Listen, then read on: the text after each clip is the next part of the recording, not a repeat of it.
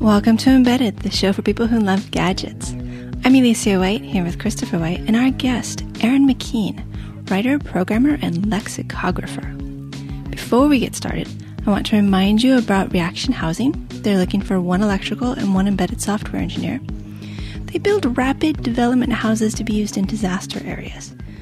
You could be using PICs, sensors, and mesh networking to help people when acts of God turn their lives and their homes upside down. The job is in Austin, Texas, with relocation possible, and I will add a link to Reaction Housing in the show notes so you can apply.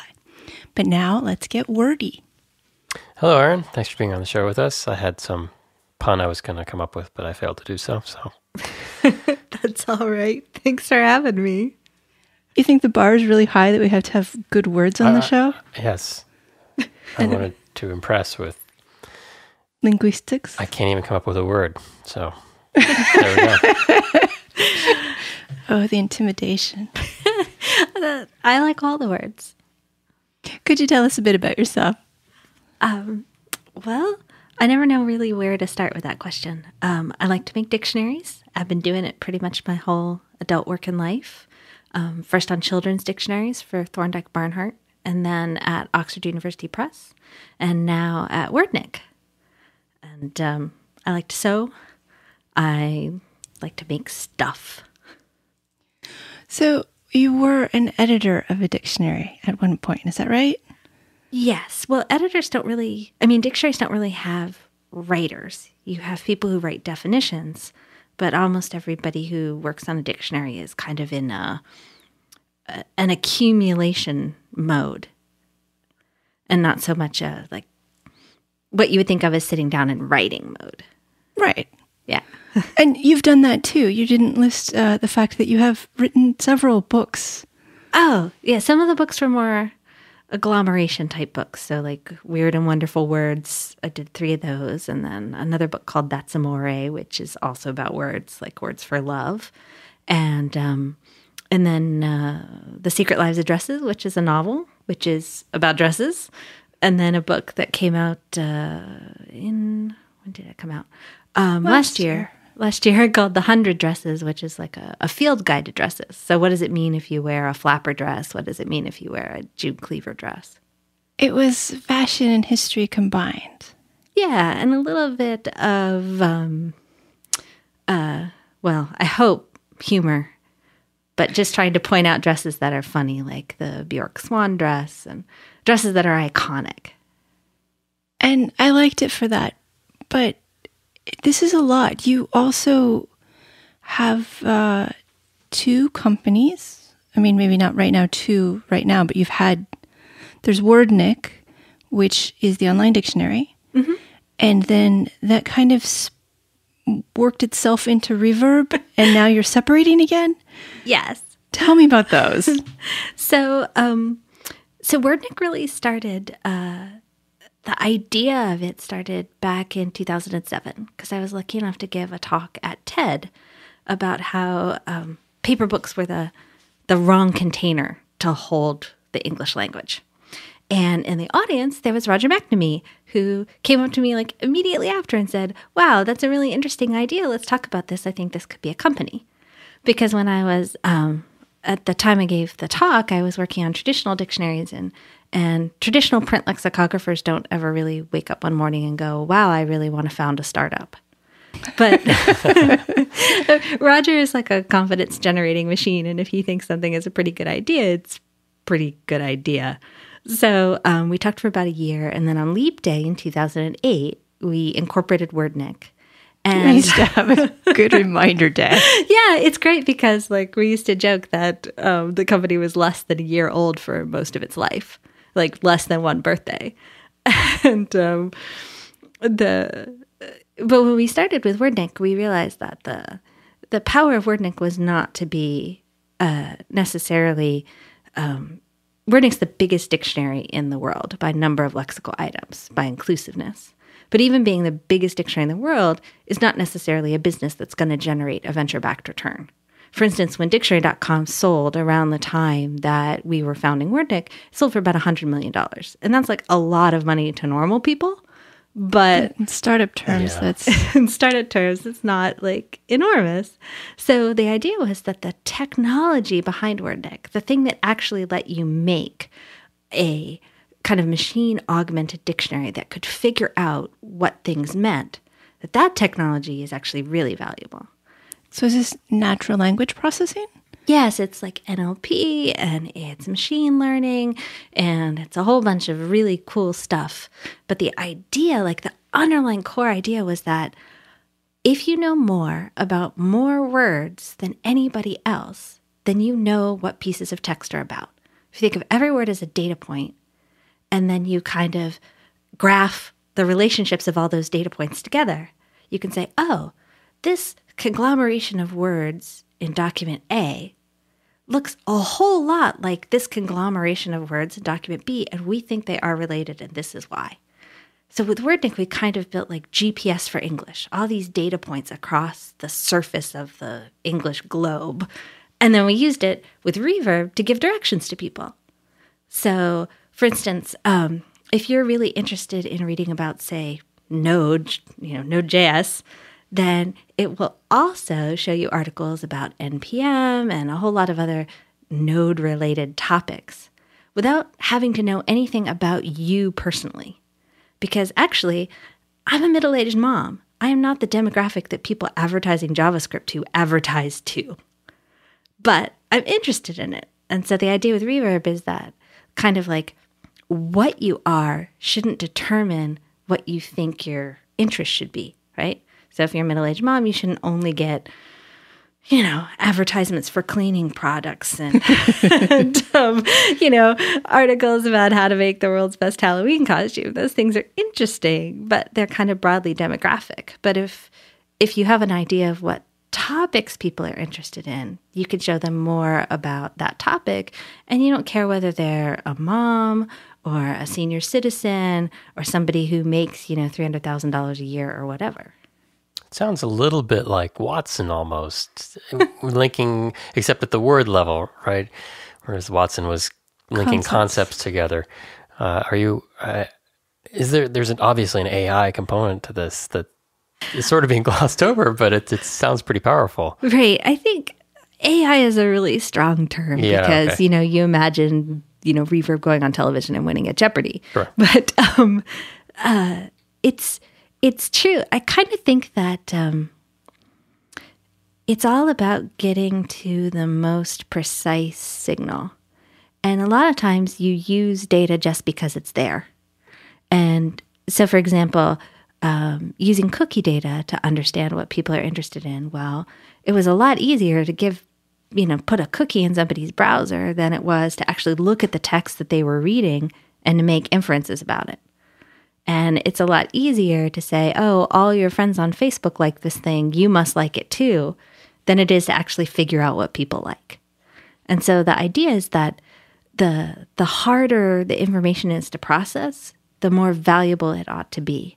And we're kind of getting to the point where natural language is tractable, that it's possible to understand a piece of text, not in a human way, but at least in a rough machine way like Watson does, to say, oh, I have a pretty good confidence level about what this is about. Like at Reverb, we talked a lot about aboutness.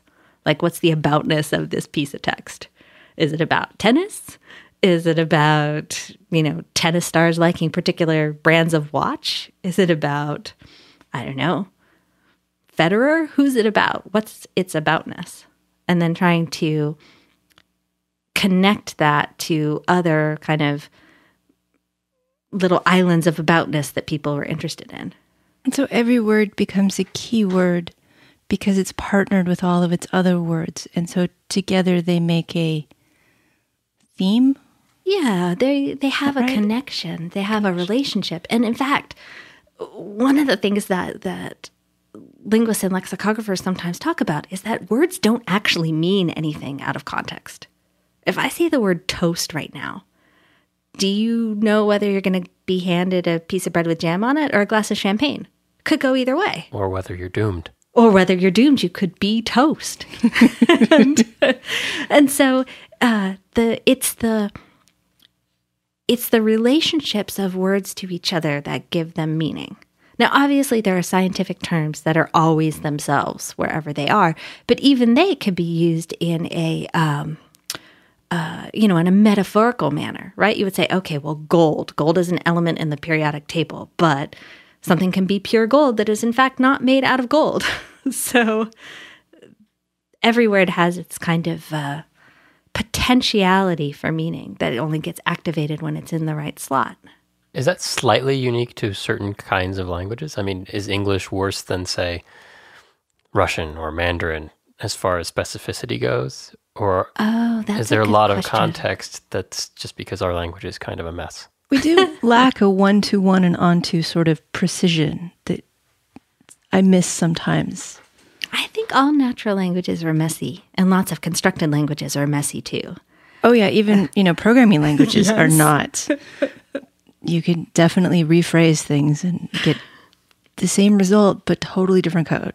Yeah, I'm actually kind of interested in this topic, and I'm starting to look into it a little bit. I'm going to give a talk about the linguistics of JavaScript at the Fluent conference this year. Oh, cool. I'm like, JavaScript is really funny. I don't know enough about other languages to really say whether they have it better. I think languages that have more direct representation of syntax might be easier to pin down, because if you have to give an ending that says something is, a direct object, well, then that's what it is. But even then, there's so much idiomatic power in human language, it's hard to say for certain. You edited dictionaries, you did the words, and now you're a programmer. How is that journey? It's kind of funny. I was thinking about this the other day, that it's taken me like 25 years to call myself a programmer. And I took a Pascal class in high school. I took AP Computer Science. I didn't take the test. And then when I got to college, I took a computer science class there too, because it got you out of quote unquote real math. I took 2 quarters of something called computer science as a liberal art and wrote stuff in HyperCard. That was a long time ago. It was not a long time ago. I still remember HyperCard. HyperCard was lovely. I enjoyed HyperCard a great deal. And it's pretty funny because about every 18 months I see another website or app that is doing the very same thing that my project in HyperCard was, which was enter in everything that's in your pantry and then tell you what the heck you could make for dinner. Yeah. So I think that's a perennial project. Yeah. I mean, it's got a little bit of database and a little bit of going out and searching other stuff and matching. Yeah. Well, I mean, to some extent, Wordnik has to have a database. Yes. And then it has to, I mean, that's actually a pretty reasonable problem. I'm thinking about that pantry thing. Yeah, it's a pretty reasonable. And now, of course, it's all integrated with UPC scanners. So you can scan things. And eventually with the Internet of Things, every can of beans you have will just ping some central server and say, eat me. I, A, hope not, and B, doubt it for financial reasons. Yeah. I don't know if there's a Moore's Law for cans of beans. Yeah. Maybe Whole Foods beans.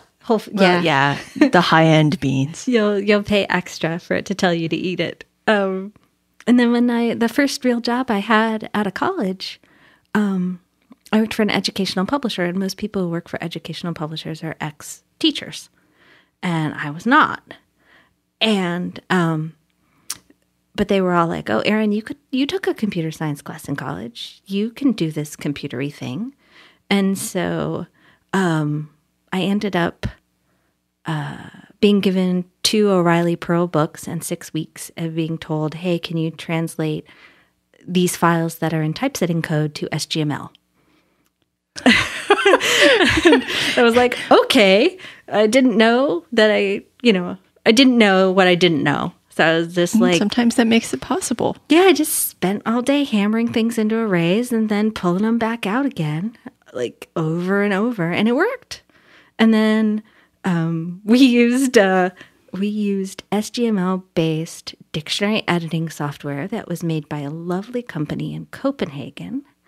which meant I got to go to Copenhagen several times to oversee data translation. And it ran on OS/2. So I had to do all the OS/2 networking. And so then they paid for me to go get a Unix Systems Administrator certificate and to take a C++ class. And they were really hoping that I would be able to port this editing software from OS/2 to the Mac. And this was in Mac Classic era. So they sent me back to Copenhagen, and they had this agreement to let me look at the source code. And, very nice Danes named Jens and Holger sat down with me, and we opened up the code for the first time. And then the thing that nobody up until this point, after 9 months of discussion, had thought of was that all the code comments were in Danish. Which I did not read. And then at that point, the company I was working for got bought by a giant other publishing conglomerate that had their own HTML editing system. And everything that was a bullet dodge. Yes, exactly. Everything quietly went away. And then even at Oxford, I did a lot of data munging. We'd sell electronic rights to a database, and somebody would have to put it into the format that made the tags just as small as they could possibly be because it was going to go on a device the size of a pocket calculator. Yeah. And once I left out the entire letter J of one data transform, and it took 4 months for somebody to miss it.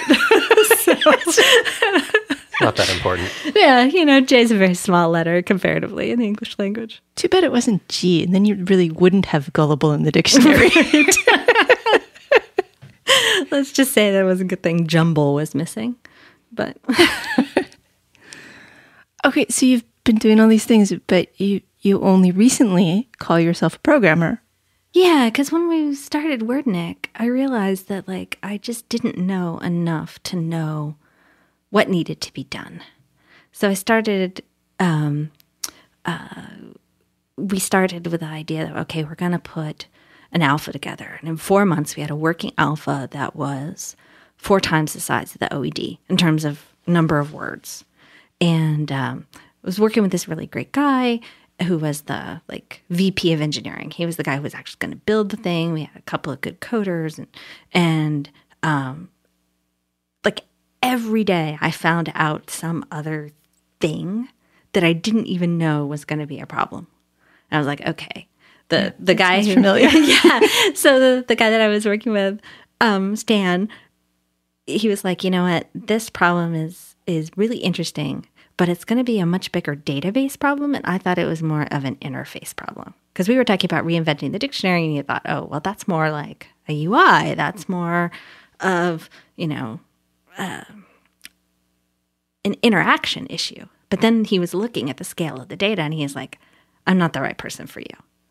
And then Roger introduced me to Tony Tam, who's the CEO of Reverb at this point. And he was like, oh, okay, I understand databases. I know what's going on. This is how it works. But at that point, Reverb didn't exist. That was still Wordnik. It was still Wordnik. Okay. So we started with the dictionary. And then the next step was we built a big API that we still run. There's more than 12,000 developers who have a Wordnik API key. People make everything from GRE study apps to word of the day and ways to cheat at word games. And a lot of people build some beautiful Twitter bots off the Wordnik API. Like Darius Kazemi's done some great stuff with the Wordnik API, like Random Amazon Shopper, that's him, Metaphor a Minute. And then we got really into the idea of text recommendation. And we thought, oh, wow. We can take a piece of text and we can find other related content. And we built a related content system for blogs. And my blog was one of the first blogs to use it, put it on Dress a Day. And it really worked. And we'd go to publishers and we'd say, look what we can do for you. And they said, you're a giant dictionary company. What the heck do you know? And so we said, okay, well, we need a new name. We need to be called something different because Wordnik is too... word specific? It's too word specific. And even though all the technology was based on words, it didn't make the jump to publishers' minds. So in fact, Mike Maples, who's one of Wordnik's investors, he said, you have a branding problem. And he set us up to work with Mike Cronin and Karen Hibma, who are the people who named the TiVo and the Kindle. And they said, oh, okay. And they were so great to work with, like really fun, just intuitive, thoughtful people. And they said, Reverb. And we're like, oh, okay, that's the name. Because you're looking for echoes. We're looking for echoes. We're looking for connections. And you could, if you think of the initial piece of text as like the rock dropped into the water, the further out the ripples go, the more tenuous the connection. And then it had verb in the name. And there were just so many And reasons. it was a real word. It wasn't made up. It wasn't made up. I like made-upical words, but there's like, it was nice to have a word that was there. And so we ended up being Reverb Technologies because there's a Reverb design studio somewhere else in California. And so that went well and things happened. Yeah. And then you said, well, this is way too successful. I'm going back to the dictionary. Bye, guys. Well, Reverb had the problem that everybody wants to have, which is Reverb found like product market fit. The technology that was developed to do content recommendation, text-based content recommendation, works. And so I know it's like, I know, I always sound so surprised, but I'm like, it really works. Like stunningly works. Like if you think about when you see those really crappy recommendations at the bottom of a web page, that's like 15 plastic surgery disasters of your favorite celebrities. And I just assume those aren't actually real recommendations of any kind. Well, yes, they look super fake. And the click-through rate on that, as you can imagine, is like on the most bored day on the internet, like maybe 1%. Like maybe That seems high. yeah, less than 1% of people will click on that. And when Reverb shows recommendations, it's 2 orders of magnitude over that. So you're seeing like 8%. Inside the Reverb app, it was like 15%. In terms of people going, oh, I want to read that. I want you to combine Reverb with Goodreads so you can give me new books to read. I know. It's harder for fiction because you like, just because one book is about, I don't know, ice fishing in the Arctic. Well, it's a mystery, and the other one's maybe a romance. And for me, it's more about how the words go together.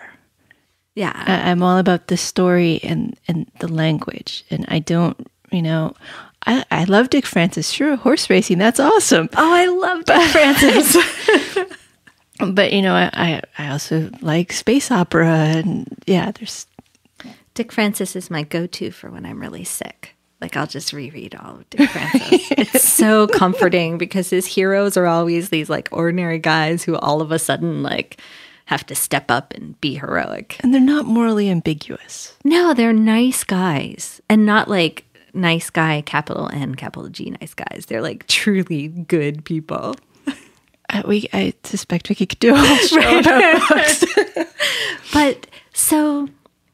But once you actually have technology that works and that people want, so people were coming to Reverb and saying, we want to do a proof of concept, we want to work with you, this is really interesting, you have to double down and you have to focus. And when we looked at Wordnik, we're like, okay, Wordnik is great. People love Wordnik. It does what it says on the tin. You can look up just about any word. There's a thriving community of people who leave comments and make lists and add tags, and it's a fun thing.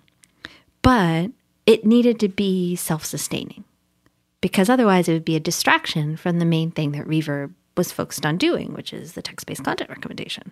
So I talked to the board, I talked to my coworkers, and we're like, well, what would make the most sense for Wordnik? I was like, well, in order for it to be self-sustaining, it should really be a standalone nonprofit. Because then it can be a mission-driven organization with a mission being to share as many words as possible with as many people as possible of the English language. And they were like, huh. And they're like, okay, let's do that. Was Wiktionary, with the Wikipedia's dictionary sub-area of their website, Did it exist? Did you feel like you were competing with it? We kind of feel like we're augmenting Wiktionary. So, Wiktionary is open content, and so we incorporate Wiktionary into Wordnik. And lots of people devote, I think, good effort into making dictionary definitions for Wiktionary. But the kind of model that Wordnik works off is different.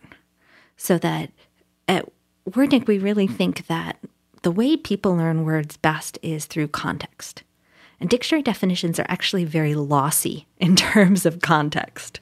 They're trying to be as general as possible description of the word, but that kind of leaves out the nuance and the color that lets you actually use a word correctly yourself.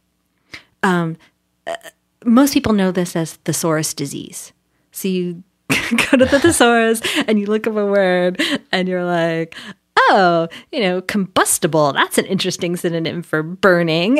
And then you'd end up using it in the wrong context. Like, oh, he had a combustible desire for his landlady, right? That's not how that works. And so, but if you saw 10 sentences that use the word combustible correctly, you would internalize it. And most of the words you've learned in your life, you didn't learn by looking them up in the dictionary. You learned them through context. But I do love the fact that now when I read on a Kindle or iPad, I can push a word and learn what the canonical definition is while I'm learning the context. Yes, but canonical is a hard thing. So most dictionaries are updated in kind of a rolling manner. So, for example, the latest OED update started in the letter M. So they haven't really touched most of what is before the letter M. They're starting to work out of alphabetical order, but not a lot has been updated. So if you think of the OED as what most people think of as the canonical record of the English language, if it's before M, you may have a wait. And words change all the time. And also there was a study that was done that was published in Science. I think it came out in 2010. It might have been 2011. Where they looked at the Google Books corpus. They looked at about 4 million books. And they found that 52% of the unique lexical items that were in those books were not in any dictionary. So 52% of the terms or words in the books that were published, didn't exist in any dictionary. Yes. So that's word types, not word tokens. So if you think about it, if I have 70 cents and I have 2 quarters, a dime, and 2 nickels, I have 5 coins, but I only have 3 types of coin. Okay. So the word the shows up in the corpus like a bazillion, gazillion times. But a word like slenthum, which is a kind of antique musical instrument, thank you, which showed up in the corpus, it didn't show up very many times, but it also wasn't in any dictionary. So there are lots of unique words out there. And traditional dictionary makers just don't have the time to create the canonical definition. How do people learn these words to use them if they're not? They see them in context. They see them in context. And the thing is that I keep saying over and over again that most journalists are better lexicographers than most lexicographers because they have to deal with new words with very little information to go on. And they end up writing these great sentences that explain in context and in passing what these words mean. So think of something really new like blockchain, right? Cryptocurrencies, Bitcoin. Every time you read a newspaper article about cryptocurrency, they will explain more or less what the blockchain is because you can't really go look it up anywhere. And so what Wordnik started to do, that was actually the inflection point where we realized that the thing that we wanted to do, which was record every word possible of English. We were like, where are we going to get all the editors? How are we going to write all these definitions? And we're like, we don't need to write the definitions. All we have to do is go identify where these free-range definitions are out in things that people have already written, where they explain things. To collect the 10 sentences with the context and call that the definition, or we keep those. We show them as example sentences, but we try to rank them by how explanatory they are. And so... And you do this through natural language processing, not through human interactions. Not through human interactions. So early on with Wordnik, a couple of us were lexicographers, and we had kind of internalized the patterns that free-range definitions use. So things like called by scientist X, or things as simple as being set off by M dashes are kind of hallmarks of a sentence where something's getting explained to you. And usually it's a word. And so if we can find all these free-range definitions that are just out there waiting to be discovered and then compress them and put them all on one page at Wordnik, you can spend 2 minutes with that page, read 10 sentences, and walk away with a better, fuller understanding of that word, even if you never see a definition, even if a definition never, ever gets written. That's so strange. I'm sorry, my brain is... It's hard. Different. Yeah, I can see that because it is how I learn words. It definitely the sentences. A lot of people feel like they get thrown in at the deep end because like the definition is a life preserver. It's like the water wings. And you think, oh, if I read the definition, I'll know what this word means. But oftentimes the definition gets compressed so small and tight because it's got this heritage of having to fit into a print book alongside 250,000 other words that it's kind of been freeze-dried, right? All the juice has been pressed out of it. And so you might have a flat technical understanding, but all the color's gone. Yeah. And I mean, I only buy dictionaries that at least have some pretense at doing a small etymology so that I can see what the history of the word is. Yeah, although history can be a snare and a delusion. It can be definitely misleading. Yeah, because lots of times we use things in a way that isn't true to the object's history. And that's why we have so many Pinterest pins of people using mason jars for decorative objects, right? Like these mason jars, they're supposed to be full of canned vegetables and preserved fruit. And we're drinking lemonade out of them, and we're filling them with bath salts, and the intent and the origin of the thing doesn't constrain our use of it now. We can do anything with a mason jar that we want to, that we can. And the same thing happens with words. Like people get really upset about words like decimate, where they're like, well, the original meaning was that you would kill 1 in 10. It's a precise word. It is a great word because it is very precise. Well, so what you said about journalists in this whole discussion has set gears going. And what you're saying, and forgive me if I summarize this terribly, but it seems like what you're saying is the consensual, contextual definition matters more than the original coiner's intent. For like the word blockchain, that has a very specific definition in a technology. Journalists may not perfectly understand what it means when they start using it, even when they attempt to define it themselves in their articles. But if they all kind of define it in the slightly wrong way, the same way, that becomes the consensus definition. English is really just a shared delusion. Right. We all agree together what something means. And if the consensus moves far enough away from the origin, then sometimes a term can become skunked, like Brian Garner, who's this great writer on English usage. So dictionary makers are supposed to record what's actually going on. And Brian Garner and people like Brian are the people who tell you what's good. Right? So he's got this great Dictionary of American English usage, and a skunked term is one where there's kind of two camps, right? There's the camp that uses it in its original form, and there's the camp that uses it in the new form, and they dislike each other and they fight. And so you're encouraged as a writer to avoid skunk terms because you're just going to piss off half the people.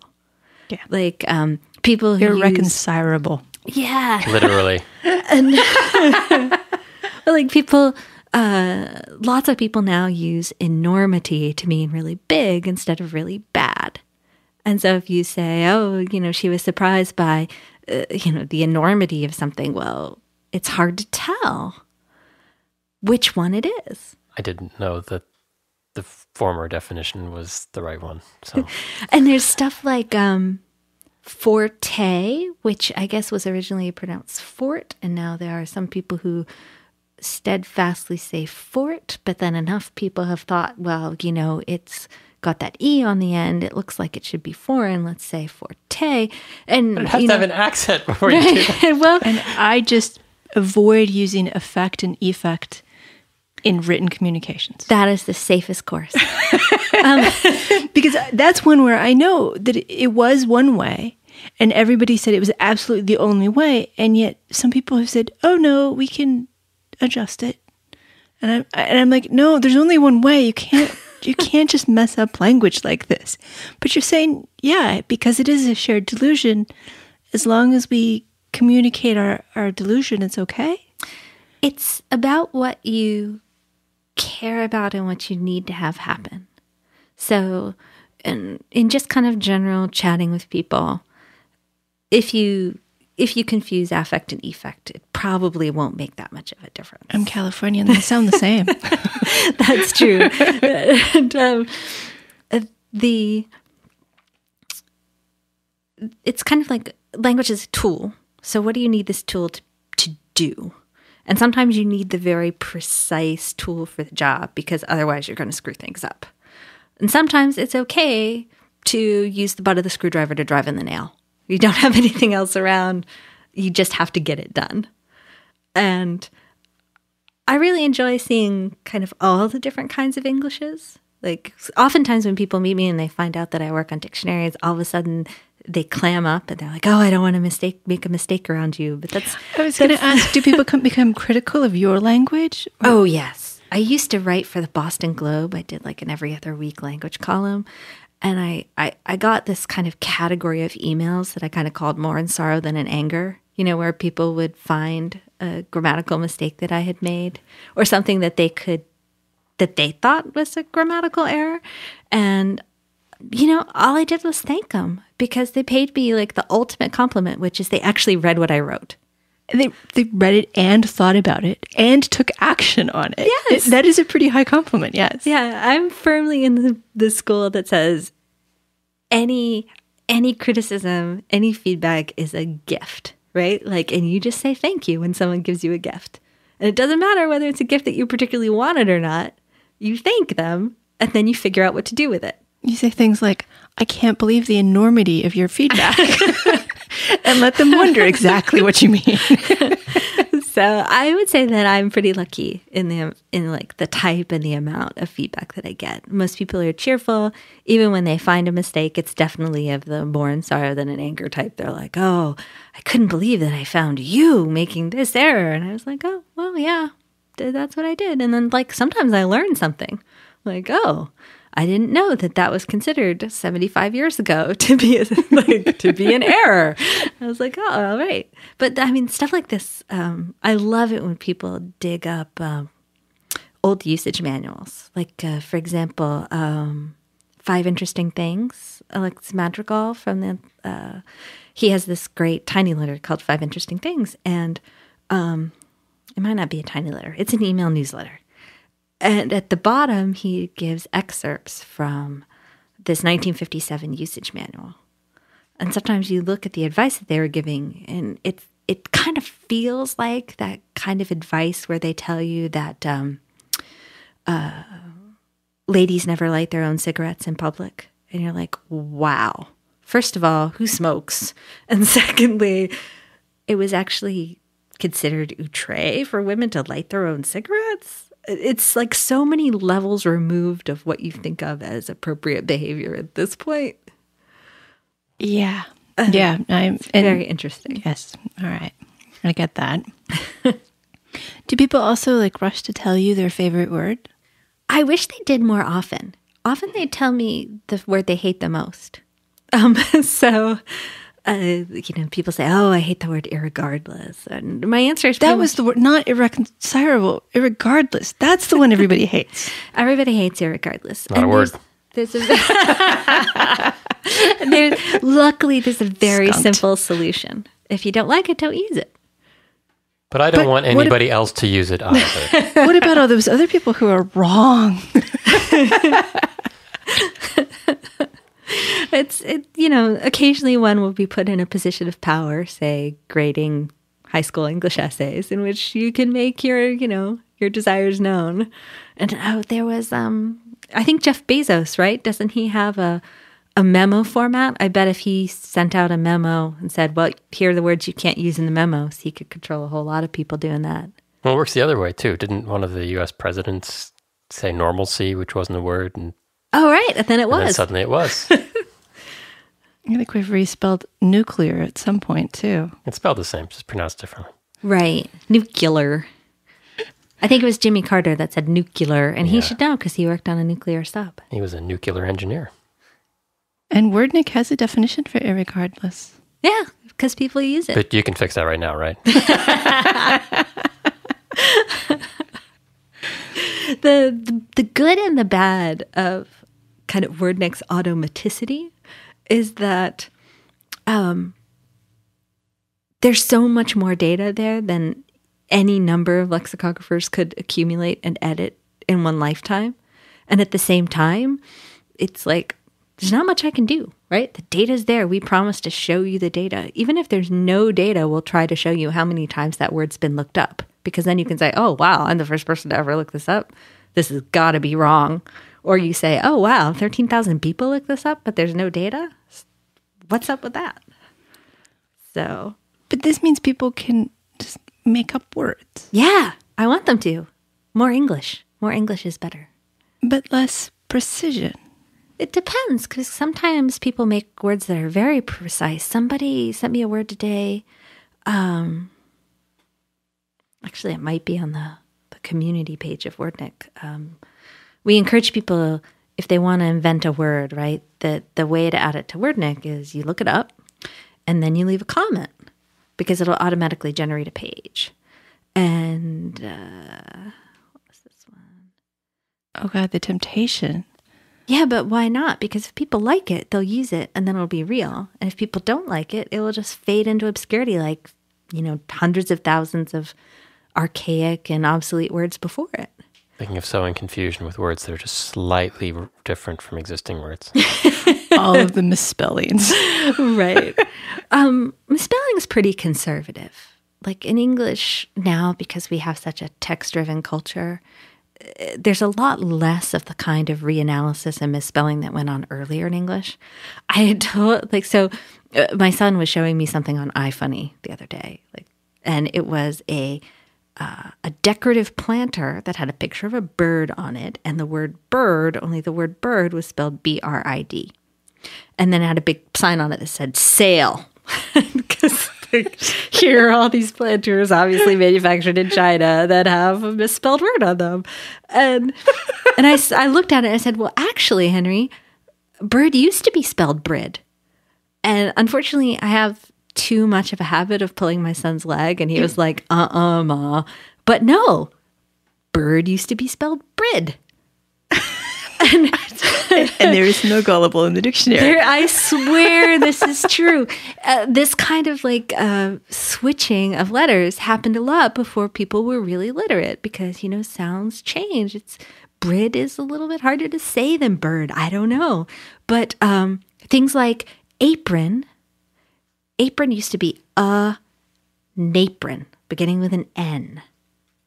And if you say an apron fast, it turns into an apron. And it got reanalyzed. There's a whole set of words in which this happened in English, because spelling before dictionary editors was pretty, loose and free. In fact, there's some joke, I think, about it being a poor sort of man who can't think of many ways to spell a word. And, I can believe that. Elegant variation. Well, even now, U.S. versus British spelling, there's many, many words that are very different. And then there are the ones that mean different things. Yes, those will get you in trouble. Pants. Pants is one of my favorites. And also, it's not so much the things that mean different things that have different denotations. It's the ones that have different cultural meanings. I once got in trouble for saying bollocks on BBC radio because they were like, oh, are there words in British English that are offensive that aren't offensive in American English? And I was like, la, la, la, la, la. Yeah, bollocks is one. Americans don't find that word offensive at all. And they were like, find it funny. Right. And they're like, you can't say that on the radio. You just got bleeped. So, well, it's like there's a bunch of like bloody, right? It's like, all right, I don't have no cultural baggage associated with that. It doesn't sound like anything. But in Britain, it's, oh, stop swearing. Yeah, in fact, most people who teach ESL now, there's really good curricular material about that for people learning English, because that's the kind of stuff that you don't get in a dictionary very much. It might say offensive or informal or colloquial, but it won't tell you, am I going to get punched in the face in a bar if I use this word? Oh, in learning Spanish, there are some words that, But so adding words, this is like the opposite of what the French did for so long, where they had a static, you may not change our language. Still have. The only words that are allowed are the ones we say. Yeah, well, the funny thing is that I think that, Americans in general seem to be all about choice, right? And especially out here, right? In California, it's all about, let's be innovative, let's disrupt, let's make new stuff. And then... Is it an evolution or revolution? Right. And then when it comes to language, they're like, oh, whoa. No, I will drink Soylent, but I won't do this, and I think that it's interesting to me that people don't have the same attitude towards the language that they have towards kind of other things, that they think, oh, yes, try something new, try something different, see how it works. And especially when people say, oh, well, I hate cliches, but then they don't want to invent new words, because a cliche is just a phrase in English that's outworn its welcome. It's no longer exciting. It's no longer evocative. It's boring. So I think that the cure for that is to make up new stuff, because a new word usually gets people's attention, whether they love it or they hate it. The French Academy, though, the Académie Française, first of all, they get swords. And they have a special uniform with epaulets. And they get chairs. Like, all the chairs are special. Like, the first member of the Academy who sat in that chair, it is their chair. So, like, there's Voltaire's chair. And people will often decline nominate, not often, but there have been cases where people have declined being nominated to the Academy because they're waiting for the person in Voltaire's chair to die so they can get that chair. And so I think as pageantry, I would love it if English had an academy. But in terms of the actual outcome, first of all, it's like King Canute trying to keep the waves back to try and keep words out of a language. And second of all, I think that the language really belongs to the people who speak it. And if they want to add a word, then why shouldn't they? That makes sense to me. Well, one of the things we talked about was your books. And I want to come back to that because we have had some episode, I guess there were two where we really kind of described writing a book as a difficult enterprise. You've written both fiction and nonfiction. Do you have advice for people who are thinking about writing a book? So far, our advice has been along the lines of give up your nights and weekends and kiss your wife goodbye.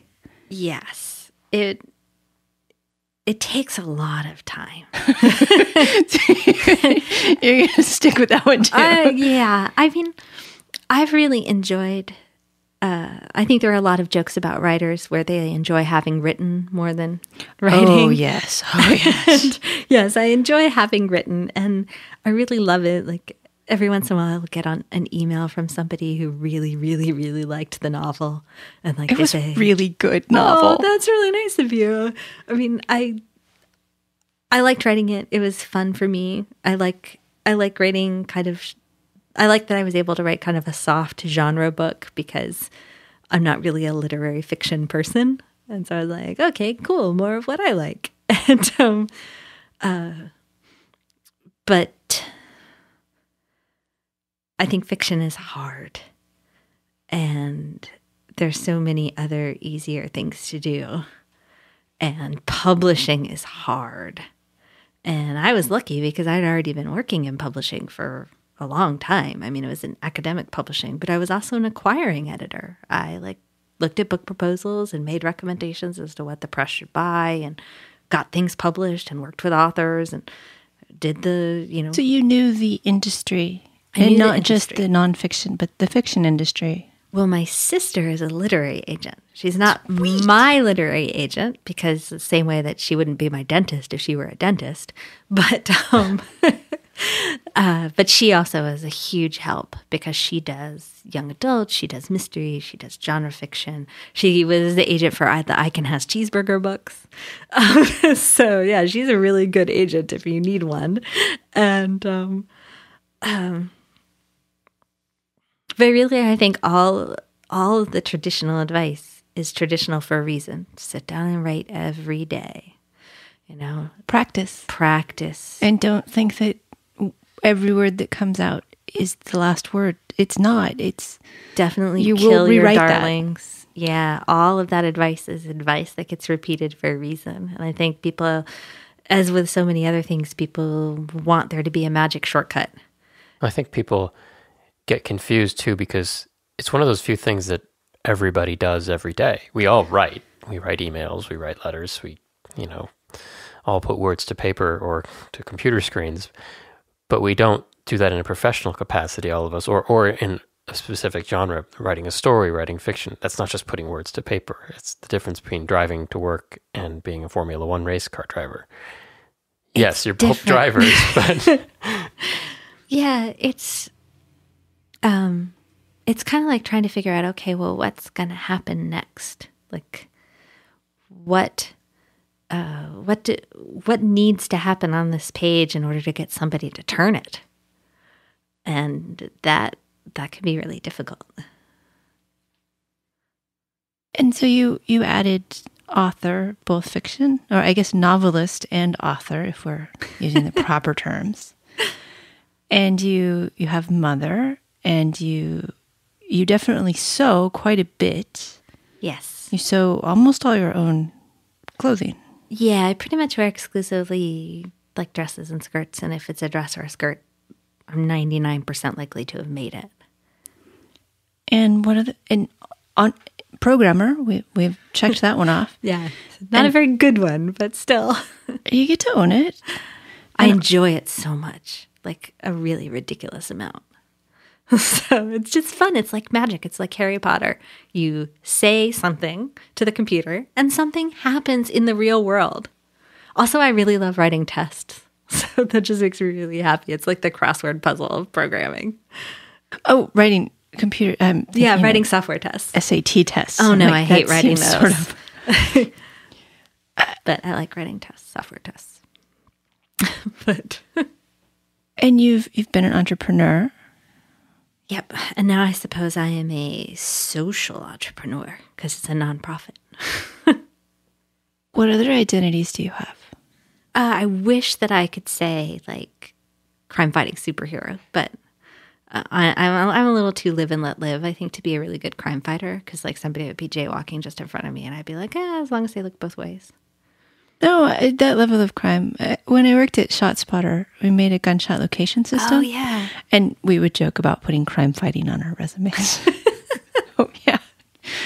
You can do it, not bother with the jaywalkers. That's petty crime fighting, yeah. Petty crime fighting. Captain Meter Maid. Yeah, exactly. How is writing books similar or different to writing code? I think they both go better when you have an outline or an architecture in your head. Like, I think it doesn't need to be in your head, but okay. Right. Or, somewhere. Because I think, so this is a funny story. When I was writing The Secret Lives Addresses, I didn't set out to write a novel. I had written all these little like vignettes of Secret Lives Addresses on my blog, and I started getting agents sending me emails going, do you want this to be a book? And because I'd worked in publishing, I knew that books of short stories don't sell and don't make any money. So I was like, well, I should probably turn this into a novel because novels actually sell. And so I started working on that, and I like sat down to work on the novel. Like I would sit down as a reader, and I sat down and started at the beginning of the story and thought I was going to like write straight through to the end and then stop. And it was like after about a month of like sitting down every day to write, I was like, I don't really know what happens next. I'm just kind of like riding off into the void. And so I started, like I stopped, and I went and started reading about plot and like, oh, okay, well, this is the kind of stuff that needs to happen. And I had a really good editor at Grand Central who helped a lot. And it's like, oh. And the same thing kind of happens when I'm trying to write code, like, okay, well, what do I need to have happen at the end? What are the inputs and what are the outputs? One of my favorite formulas for writing a novel was said by this woman named Kathleen Norris, who was a best-selling, like Stephen King level best-selling novelist in the 20s and 30s who lived in San Francisco. And most of her books are set in San Francisco, and it's this wonderful, like, insight into the time. And she was a pacifist and a pretty devout Catholic. And her formula for a novel was get a girl in trouble and get her out of it. And I was like, sometimes I think about code, I'm like, okay, get the data in trouble and then get it out of it. Like, what's the data going in? What's the data going out? And what has to happen in the middle? And her books, like, after I moved to California, I reread a lot of her books. And, they're very typical of the time. And they're very soft. I think we would think of them as being very soft. And there are a lot of convenient deaths because she didn't believe in divorce. But like reading about rich people in Burlingame, well, there's still rich people in Burlingame today. The world has not changed all that much. There's still people eating oysters in San Francisco. It's still foggy. There's still cable cars. They're really kind of beautiful books. And the descriptions of the clothes are amazing. Who was the author? Kathleen Norris. I'll put it in the show notes. There's also a Kathleen Norris who's a spiritual writer, and I've never read any of her stuff. We'll link to the right stuff. But if you Google Kathleen Norris, often what comes up is like books entitled like, Walking Meditations, but that's not what you want. You want books called something like The Rich Mrs. Burgoyne. I think that's an actual title. So, do you ever put stories in your code? I sometimes think of my code as it should have at least a plot and occasionally a joke in the comments. Not forced, but sometimes you can keep people reading your code, and I think that that's important. Oh, I hadn't thought of that. There's a Twitter account I really like that's called something like Developers Swearing, which is like get commit messages. Just like my Twitter account. It's like get commit messages that include profanity. It's a bot, right? And I often I think a lot about being kinder to my future self when I'm writing code, except I think my future self is kind of a dumbass. So I leave comments like, remember that this is here because there's an error in the API and this is what you have to do to make this work. Dumbass. Like, why don't you remember this? This is sounding very familiar. And so I don't leave stories so much as I leave kind of like post-it notes to whoever's going to have to read it next that says, this may look stupid, but it's stupid for a reason. So don't go think you're smarter than me right now because you're just going to revert it back to the thing that didn't work. Well, I have to relate this to embedded systems somehow. Oh, well, language is like the key embedded system. It's embedded in all of us. Oh, but yes, indeed. But you mentioned that Wordnik has an API. Yeah. And I have my little ring that when I tap it, it gives me another word and then a definition. And then yeah, so it just decided vacuous. And then it gave me the definition. Oh, that's awesome. Yeah, so that is incredibly amusing at parties when I sit off in the corner and amuse myself. I think you should use that for like aleatory of like determination, right? So I do sometimes. Like, yes. What am I going to do next? Tap the ring. Use whatever word is like a signal. because I do tend to be a little socially awkward, I will look at the ring and play with it for a minute or two, and then I'll like, oh, collocutor came up. I should go talk to someone. Oh, I like that word. Although I'm not, about half the words came from your favorites list. Because I was looking for strange, interesting words, and the other half are a GRE set that I pulled from somewhere. Yes, it's good to do it off the lists for the API, because one of the improvements that we're hoping to make, not too far off now, is to improve the random word generator. Because it turns out true randomness, kind of boring. Oh yeah, true randomness on Wikipedia leads you to a lot of manga articles. Oh, I can imagine. And in fact, the same goes with Wordnik, because we imported a lot of Wiktionary content. They had a bot go through and put in all the inflected forms for all the verbs. So you'll get things like walk and walking, walked. Yes. Okay. Yes. And that is not very interesting. I did build like an interestingness generator a while back. Like when I was working on the first like Weird and Wonderful Words book, I procrastinated an enormous amount, and I didn't get any time off. About right for writing. Right. It was part of my job, because my boss said, hey, we want you to do a Weird Words book for the next season's list. I was like, sure, fine, no problem. But I didn't actually get any extra time or lose any other things that I had to do. And I also kind of had a new baby. And long and short of it, I had about a week to write 1,000 entries. And I was like, I can't just sit here reading through the OED without a plan, because I'm not going to find weird words. They're all going to start with A. Right. And I set up this regular expression search that looked for words that were over a certain length, that had Greek and Latin in their etymologies, that included like the less common word letters in English, like K. Yes. And then just got 10,000 words. And I was like, 10,000 words, that's manageable. And like read through that, and then just kept tweaking the search to try and come up with weirder and weirder things. So there's, like, in the same way there's that Neil Simon quote about words are only funny, like words that start with K are funny. Yeah. Words that have a K in them are interesting. And I use the reverse search on Wordnik a lot. Like if you go to the related section, then there's a list of definitions that have the word that you just looked up in their definition.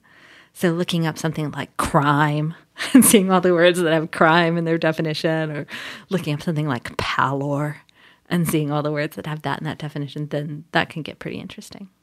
That sounds like fun. I need to go try that. It's a lot of how some of the words of the day are selected, because we're like, oh, well, let's find something unusual.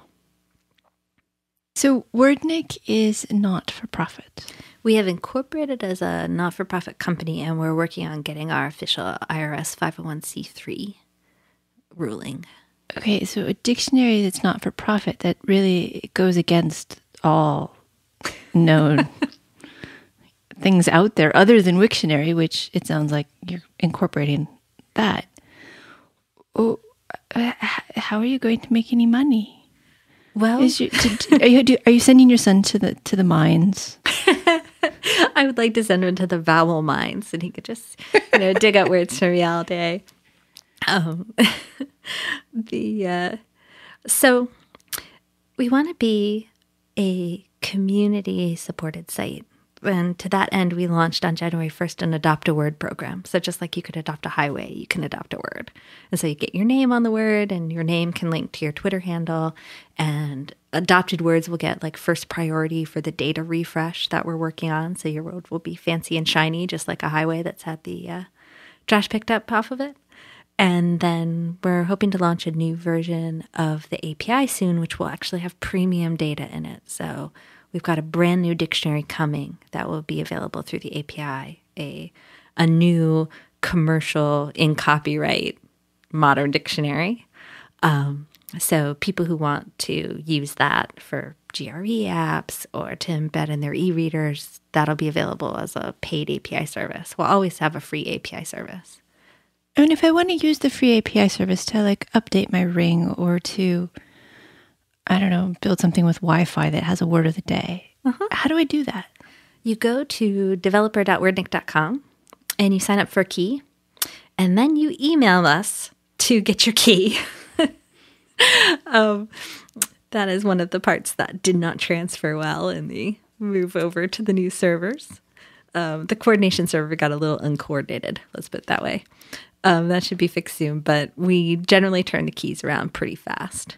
And then you read our terms and conditions to make sure that you are following them. The really important one is that we want people to be sure to credit the dictionary text correctly, because we license these works, whether they're from an in-copyright source or whether they're a Creative Commons license source. And in order for Creative Commons licensing to work and for us to be able to provide the data, we need people to, if that dictionary definition is going to be seen by human eyes, other than just your own, you should include the attribution information.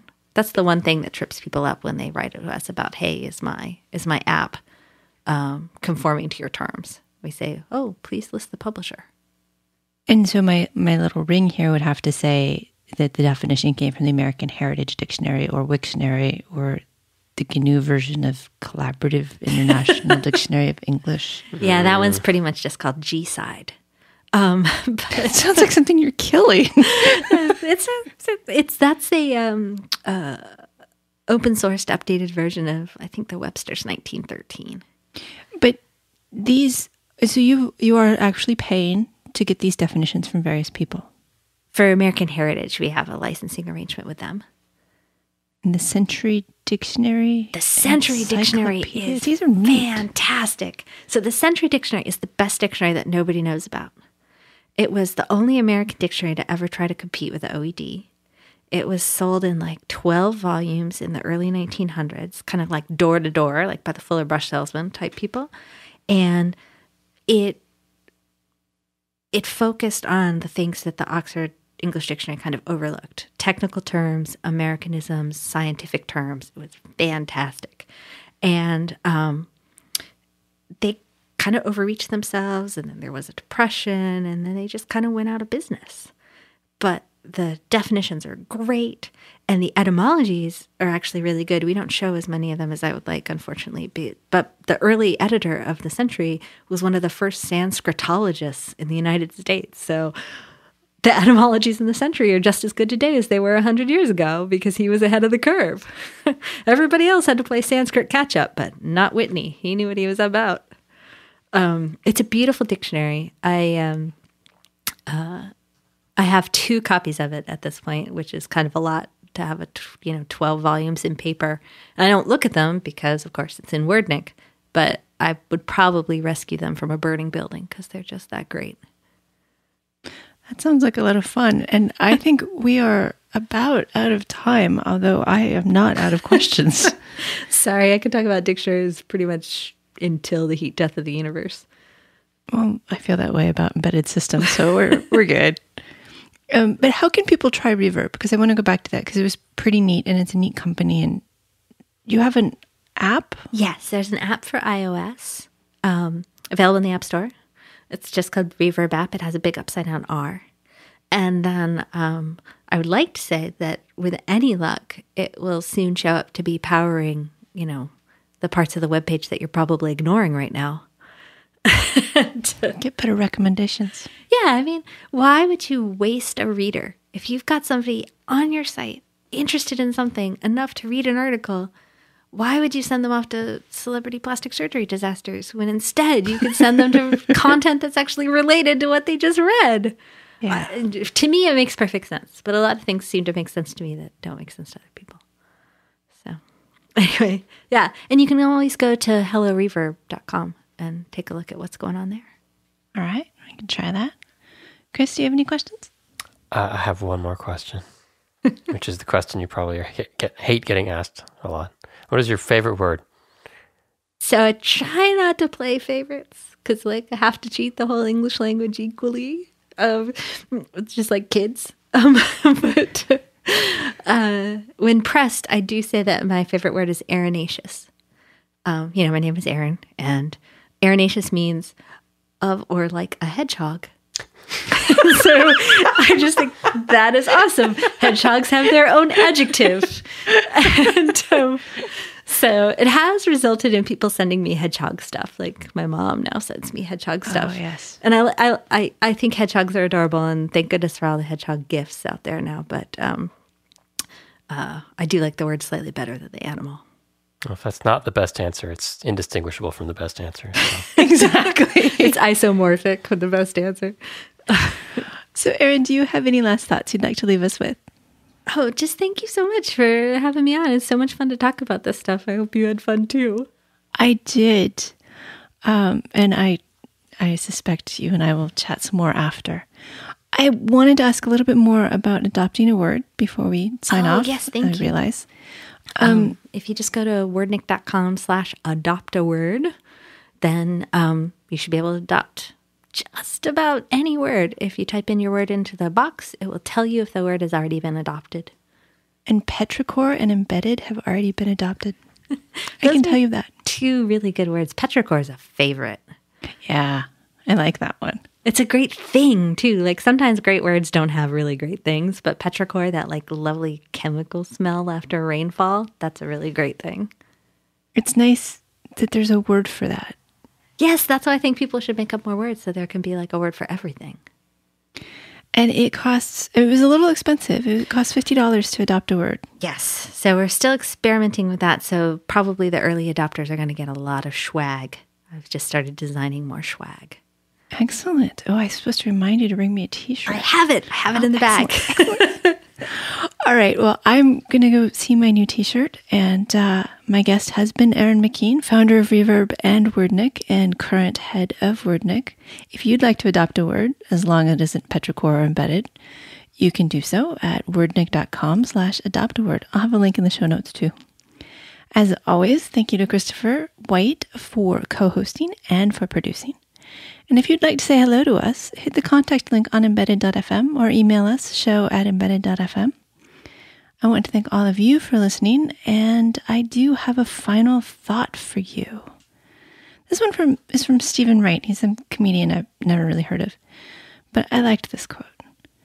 I was reading the dictionary. I thought it was a poem about everything.